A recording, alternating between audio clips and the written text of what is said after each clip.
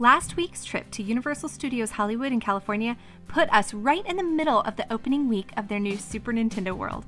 And while we had a blast that day, so much of it was because of the other rides and activities all around the park.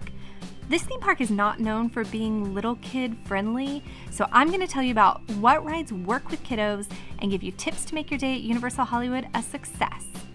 But not that. Never the Simpsons ride.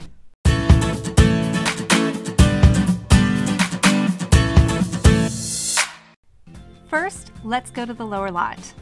The park is literally cut into two sections, and to get down here, you have to take a series of very long escalators. Down in the lower lot are most of the grown-up rides like Jurassic World, Revenge of the Mummy, and Transformers: The Ride 3D, plus that whole new Super Nintendo area.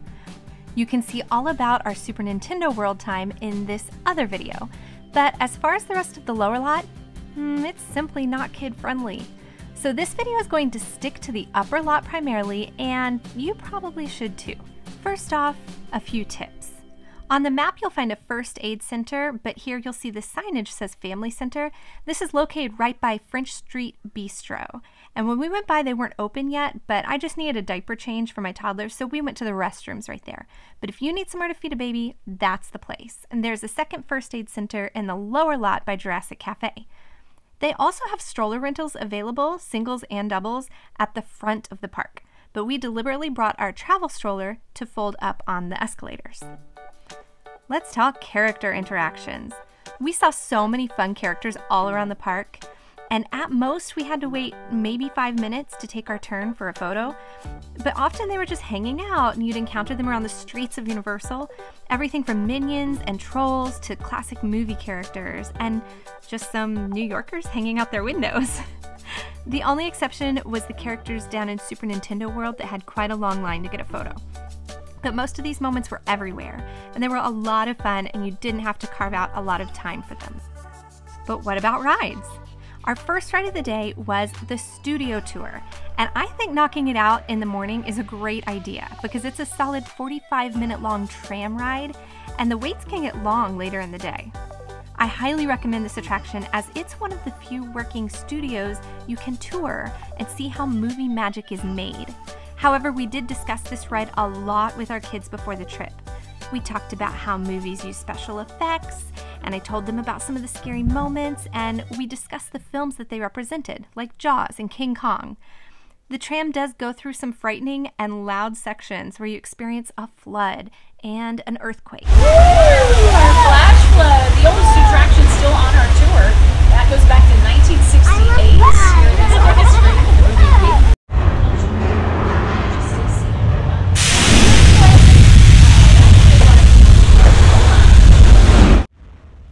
And then they give you some 3D glasses for the King Kong and Fast and the Furious portions of the ride. Honestly, my 2.5-year-old was pretty nervous and hid his face during that part, so judge for yourself if your kids can handle it. Next, we went totally kid-friendly with The Secret Life of Pets Off the Leash. This ride sometimes utilizes a virtual queue later in the day, so just check your app to make sure it's standby and not virtual.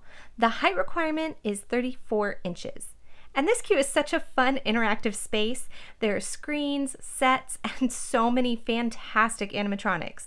It's seriously like you're on the ride from the minute you get in line.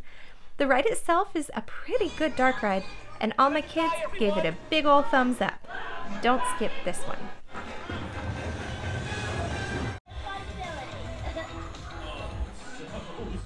And later in the day, Nick took the big kids on Despicable Me, Minion Mayhem, a sort of simulator show / ride with a height requirement of 40 inches. So think about screens with seats that move around.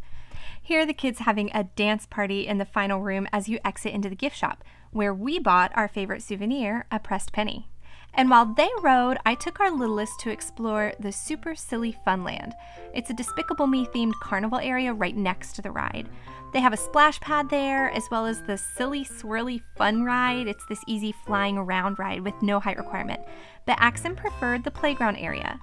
I hear there's also a playground area down by the Jurassic World section called Dino Play. If I were waiting out a rider swap down in the lower lot, that is where I'd go. Later, Nick took Axon to the Kung Fu Panda Adventure, which is a sort of 4D movie where the seats tilt and move, and to be honest, they weren't very excited about that one. If your child's too small, they'll be assigned a stationary seat, but our toddler was big enough to sit in the normal seats just fine.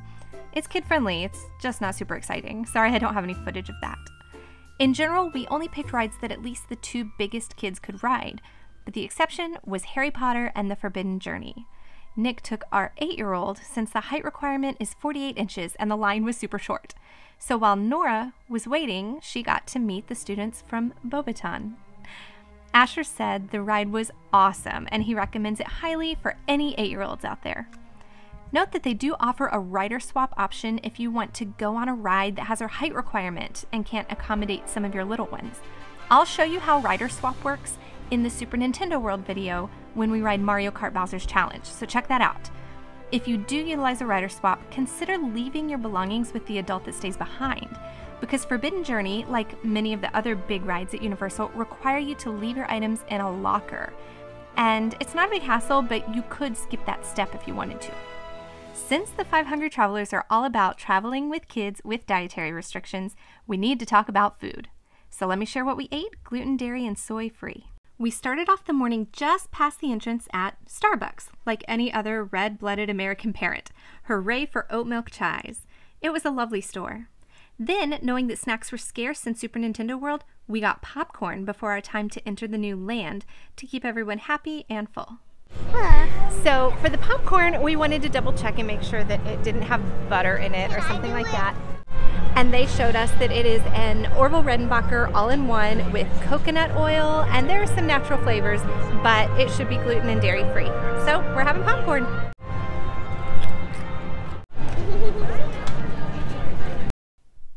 For a late lunch after our time in Super Nintendo World, we headed out to Mel's Diner, which I knew had one of the few dedicated gluten-free fryers in the park, and we were eager for some French fries. We also ordered Beyond Burgers on gluten-free buns, and these were cheeseburgers with what I'm 99% sure was a Violife dairy-free cheese slice, and that's my kid's favorite. Not too shabby.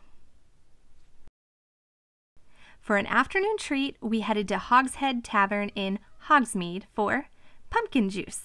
What do you think? What do you think? Tastes like my vitamins was just horrible. Oh. What do you think? I think it's pretty good, actually. What? Your face is disgusting. Yeah, your face is Different. I think it tastes like you get kicked in the face by a jack-o'-lantern. I think I probably like it most out of anybody here in our party. I get pumpkin, I get apricot, I get honey, lots of cinnamon, clove, nutmeg, spices. It's actually pretty good. I don't know why people would dislike it. I just want to high-five the bartenders at Hogshead, because when I asked if they had any allergen information on this, they didn't have it readily available, but they went hunting. And even after I placed my order and left, they chased me down with a screenshot of what they could find to make sure I felt confident about drinking it. So I already felt pretty confident because I had read the ingredient list from the bottled version of the pumpkin juice, and I thought it was the same. So I was pretty confident it was going to be good, but yeah, it has some juices and purees and a few extra things that are soda-y, but not anything gluten, dairy, or from what I could find, food dyes. So I think we're good. And for dinner, we headed back into Super Nintendo World for Toadstool Cafe. But that is a full video that you can find over here. We had really managed our expectations of what we thought this day would be, since we'd been told repeatedly that it's really a big kid park and that our little ones would be bored. But there were plenty of attractions and characters to fill our day, and we were really impressed with the quality and the theming of the offerings there. My kids are already asking when we can go back.